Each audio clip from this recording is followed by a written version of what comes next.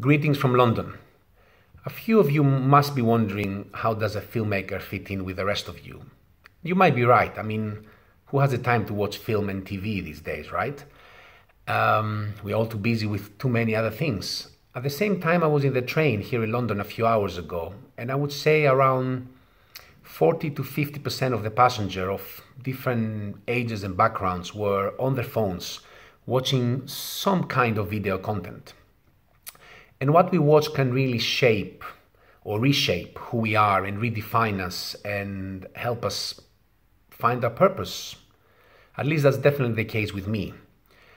As a 14-year-old boy in Greece, watching Schindler's List in an Athenian cinema changed my life in two very profound ways. First of all, helped me realize the meaning, the value of human life, of every single human life.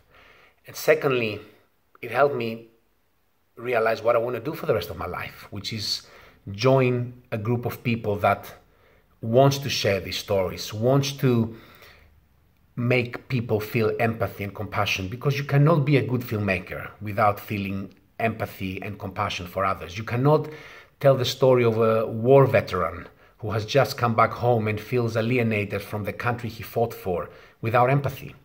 You cannot feel the struggle of a cancer patient who thought he had decades, to see his kids grow old, and he realizes he's told he has only a few months to say his goodbyes, without empathy and compassion. You cannot tell these stories the right way. So after traveling over 68 countries around the world, filming people of such different backgrounds in the most unlikely of places, I've realized that there is one thing that unites us all. Two basic needs. Every single human need, to me, filters down to two simple human needs, very basic ones: to feel loved and to feel safe. I mean, think about it. Think about us living in a world where every single one of us feels loved and feels safe. Isn't that really, I don't know, in my opinion, this is literally heaven on earth. I mean, for some religions, heaven is something that is far away, that we need to fight in this life to gain access to. But in my opinion, in a world full of empathy and compassion, where everybody feels loved and safe, it's already heaven. Again, if you ask me. At the end of Schindler's List, Oskar Schindler is given a ring, a golden ring.